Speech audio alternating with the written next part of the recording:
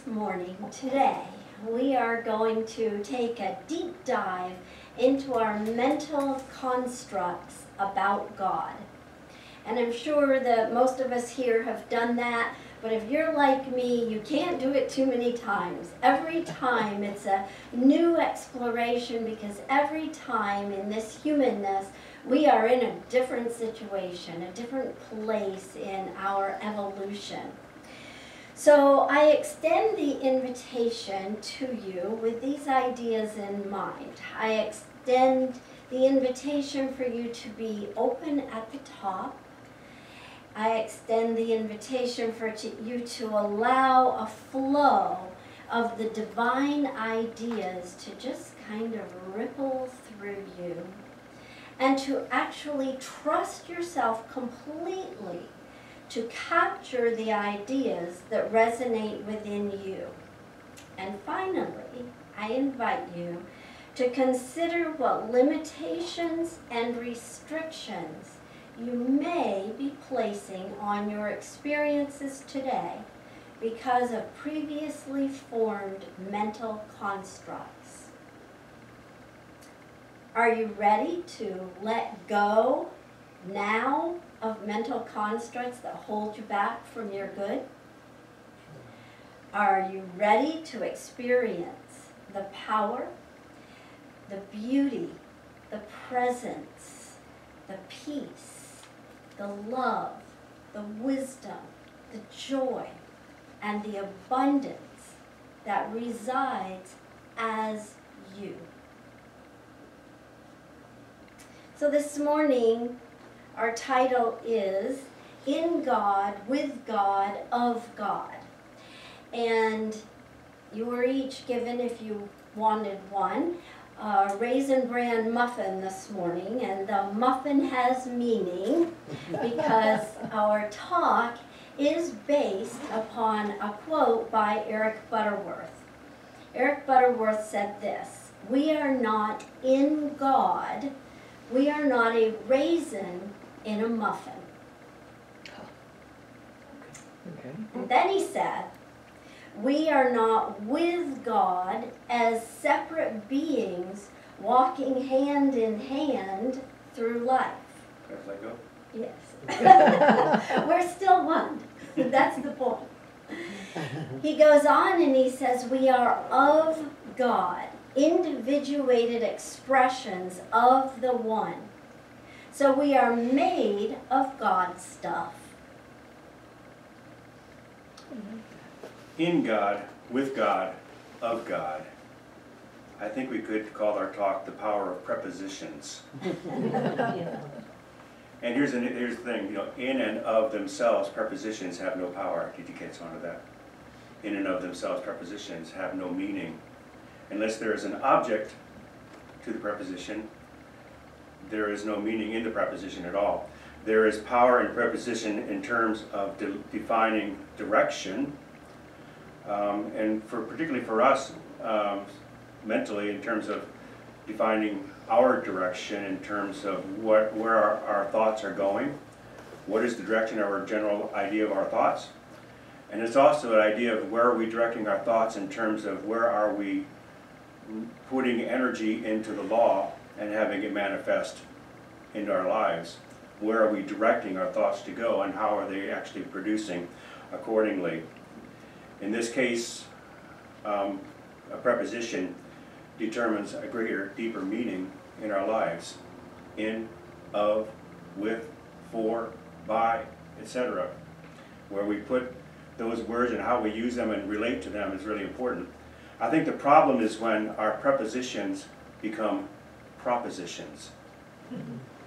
Propositions are statements that create are based on what we believe to be a truth, and they propose a basic idea of truth, and they propose what we consider to be a valid theory, so therefore it's a reality in our lives. And so I think that's important that we remember that our propositions are separate from prepositions, or the prepositions are very powerful in terms of how we choose to use them and what we say, and what we say is actually what we quite often experience. Ernest Holmes says, the Spirit is both an overdwelling and an indwelling presence. We are immersed in it, and it flows through us as our very being.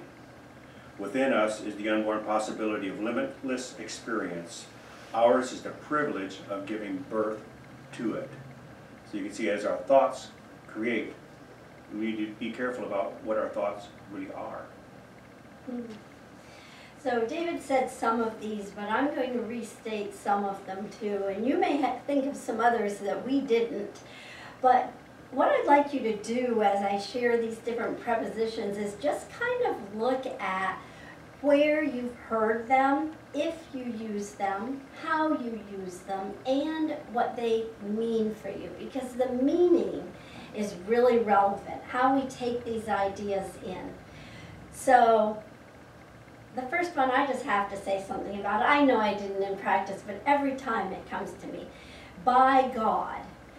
Now, in my household, my dad would say, by God, and he wasn't really talking about anything except demonstrating his anger. Now, could I have a mental construct around that idea, those words? Absolutely. And if I do, that's my business to either take care of or not, because each of us has our own. So here are some others. Through God, from God, for God. Now I know some of those often get used as a statement to show why karma is coming and you're going to get punished because this is coming from God. We don't believe that. I don't believe that. But do we? Let's dig up some mental constructs within ourselves to determine if and what we really believe. Robert Anderson wrote a song. He's in a team called Devotion, and the choir used to sing it sometimes. It was to me, by me, through me, of me.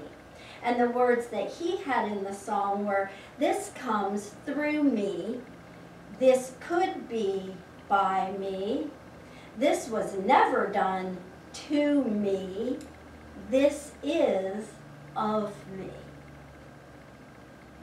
So pretty powerful words that we're speaking. How about the idea of to God? The thing that comes to mind for me is from my mouth to God's ears.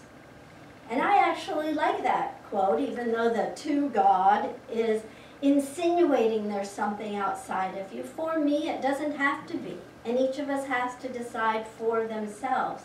For me, that means that whatever comes out of my mouth or stays in my mouth but is a thought or a word is within me, and God, law, love within me responds and says yes to whatever that is.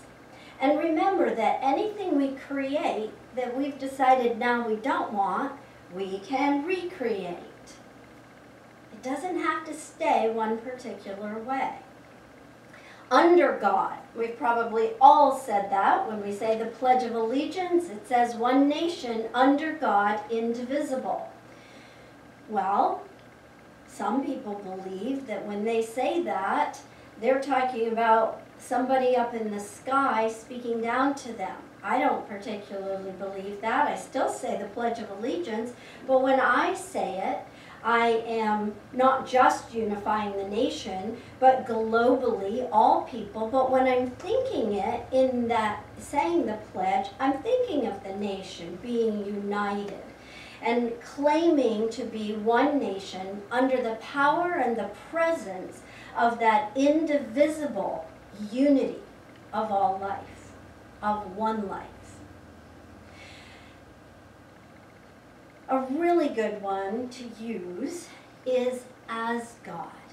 And that can get a little uncomfortable if you haven't used it or aren't familiar with it. But I am doing what I am doing as God. Because all that is God, so I must be. And so, because all that is God and I must be, if I am knowing that I live as God, might I live a little more intentionally?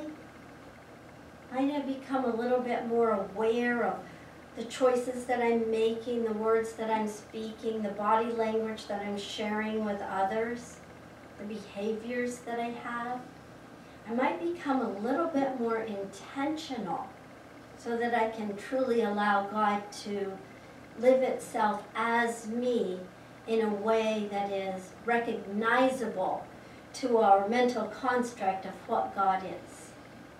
I also really love the words wrapped in the arms of God. Again, I don't believe God has physical arms except as you and me, and I love being wrapped in everyone's God arms. It feels good. And I love thinking about being wrapped in the arms of God. For me, it feels very safe, very comfortable, very supported, and it's a great way to fall asleep. For me. We have a saying in Science of Mind we use quite often, particularly in terms of spiritual mind treatment and affirmative thought, and it is to have the faith of God, not the faith in God. Because we know that God is all that is, and so therefore all we are is God. And so therefore we have access, immediate access, to all the power and presence that there is. So we don't have to rely on God the Big Brother to do things for us, or God the Father to do things for us, because we have the power, we are the power. And so therefore we have faith of God, not reliance upon God. Eric Butterworth says it similarly. He says, the idea is not believing in, but believing from. We believe from the truth of who we are and a greater, higher self. Spirit flows through me, in me, to me. It expresses around me and as me. It is basically all that I am and everything around me. The more we immerse ourselves in spirit through spiritual practice and intentional consciousness training, the more we live in a sense of oneness, and things begin to fall into order, or actually more accurately, we begin to recognize the order. And we recognize our place in it, or maybe more accurately, we recognize our place as it. Catch all the prepositions and all that? Here's a diagram that I think kind of explains it. Suppose this is God. Okay, we know that a circle is not really an accurate definition of God because God has no boundaries or parameters, but a circle represents infinity and eternality, so therefore we're going to say, this is God. Empedocles says the nature of God is a circle which the center is everywhere and the circumference is nowhere. So the question we have to think about, well, where do we fit into that allness of all that is? Because I know that I'm not all that is, although at different holiday times I appear to be more of all that is, but I know that I'm not really all that is. So how do we start looking at our relationship to that which is all that is? Quite often in traditional spiritual religions, we have the idea that God is beyond. God is the white-bearded man on the cloud, separate from us, and we must pray to God and worship God and honor God, but we can never really have a conversation with God. And Science of Mind, of course, doesn't believe that, but we believe that God is so much bigger than us and so much greater than us that we can never really approach it. In fact, if we were to approach it, it would blow our minds and we would cease to be. So how exactly do we communicate with that? We know that God is all that is, and we quite often look at the term the Father, the higher good, whatever, and we think of God as the source of all that is, the abundance of all that is. And so therefore we could ask God, out of its wealth and abundance, to give us stuff that we need. So we can ask God for, can I borrow the car keys, or better yet, can I borrow the credit card? Because God is the source of abundance. God is all that is, and so God has the ability to give to us. And that's if you're in separation thinking, yes, right? That's dualistic thinking. God is separate from me. The next one is, we're going to make that relationship a little bit closer. It's God in me.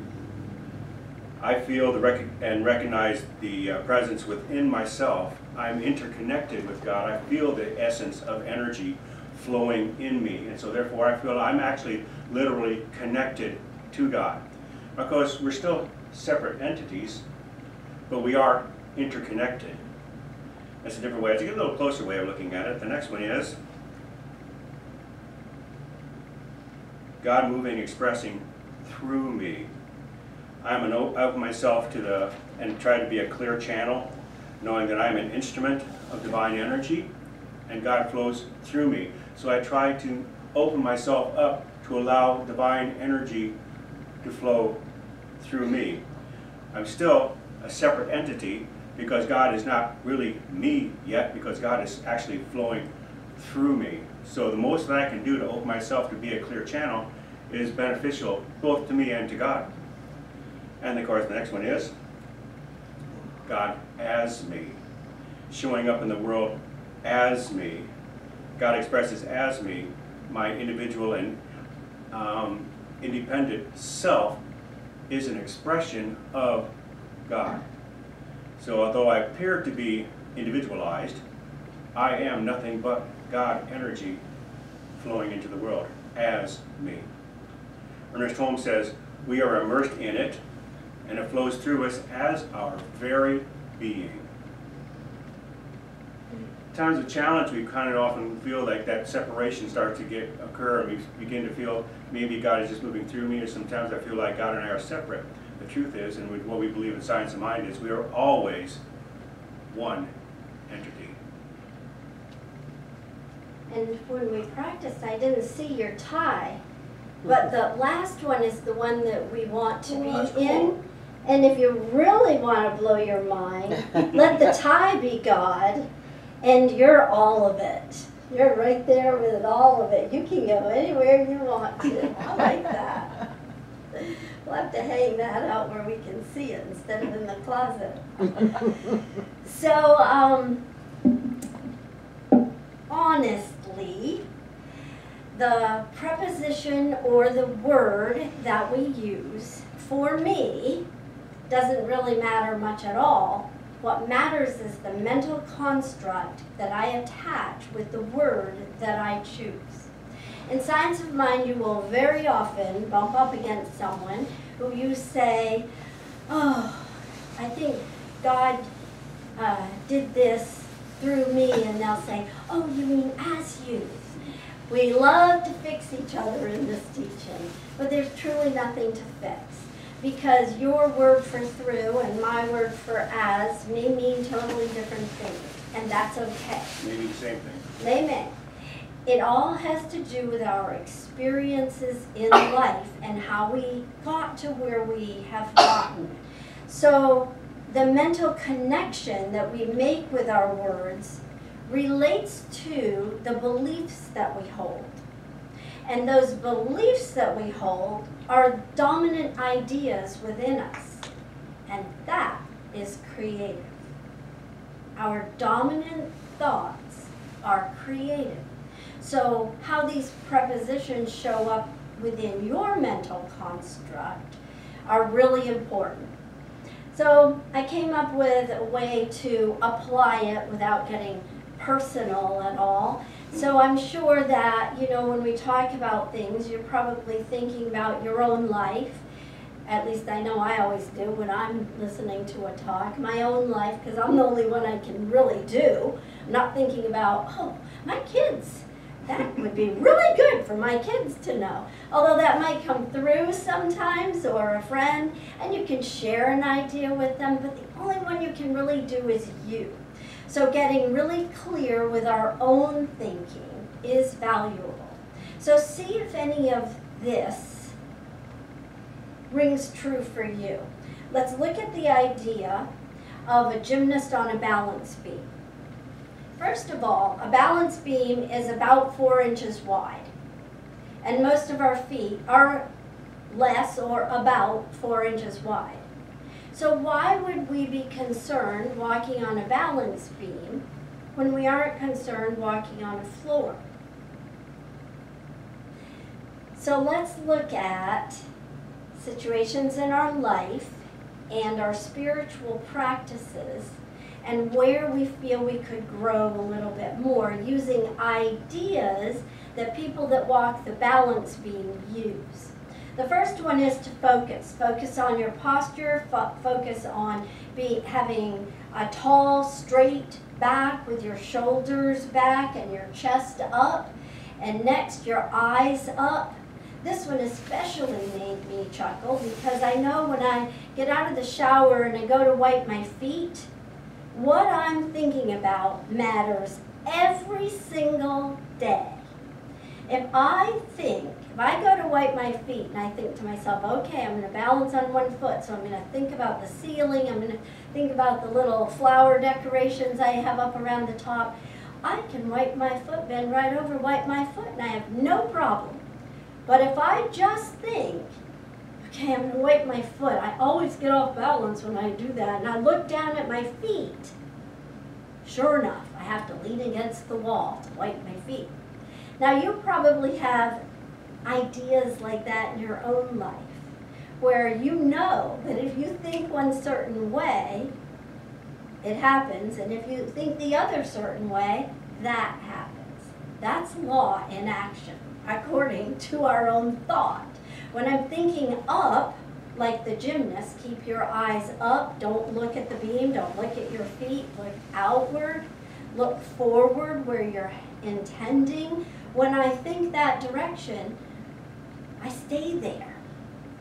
And I'm sure that all of us do in our own ways with what works for us.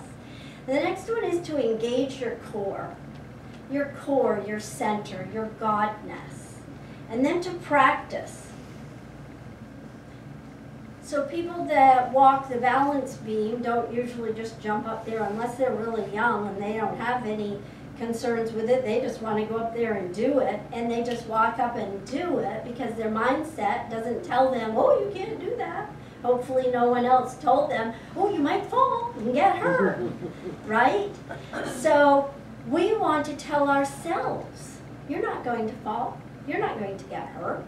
We want to eliminate that. That's that separation thinking. You're God, you've got this. Whatever this is, for each one of us, we've got it. And the path can be made clear as we practice. And some other ideas, deep breaths. Who knew gymnasts are up there taking the time to breathe when they're doing all those activities? They are trained to stay calm, to focus, and to be aware of their breath. Our breath leads us into a higher level of thinking. And then finally, to visualize success, always and forever. To visualize the perfect outcome and to know it so specifically, so clearly, so positively that you absolutely know it's going to manifest until the day that you say, oh my gosh, it manifested, it's here, I knew it. So when we were looking at this topic, I thought it might be interesting to look up and see what other things Eric Butterworth had to say about it, because I'm sure he talks about more than just muffins and raisins. And he said some fascinating things. He said, things may happen around you and things may happen to you, but the only things that really matter are the things that happen in you. Because God can only do for you what God can do through you. He also said religious teachings and teachers have conditioned us to think of faith as a magic catalyst that makes God work for us. In no way does faith make God work, nor does it release some kind of miracle power. Faith simply tunes into and turns on the divine flow that has always been present. And he says when enough people get this training and develop the ability to see from God consciousness, and to project this consciousness by seeing the depth in every experience and dealing with the highest in everyone, then we will soon begin to progressively unfold the millennium of heaven on earth. I love that, seeing the highest in everyone. You know, as a school teacher, we are trained to teach to the top. You're trained to always hold that bar just above each child's head so that they can rise to it. And when they rise to it, feel that success, but move that bar a little bit higher. And that's kind of like life. So we're going to end today with an Ernest Holmes quote that speaks to this very topic, of course, with all the wisdom that there is. In all the kingdoms that exist, in all the planes that exist, and deep within the self, hidden and yet felt, there is a high priest. And when he's talking about a high priest, he's using the idea of an archetype, not a person, an archetype of wisdom, an archetype of God that is within us, the quality of God as wisdom and law.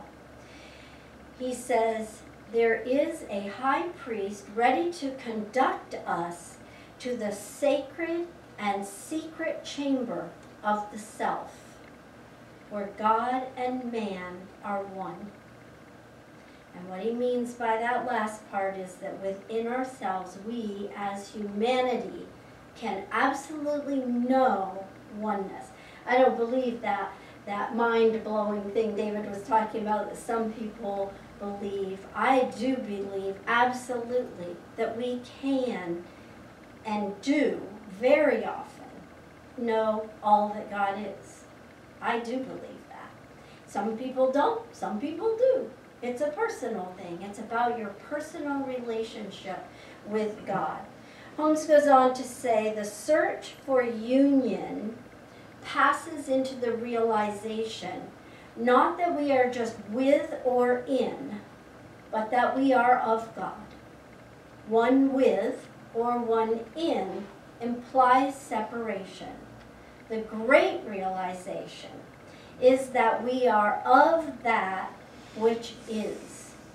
The aim of our search is to discover that the universe is individualized in each one of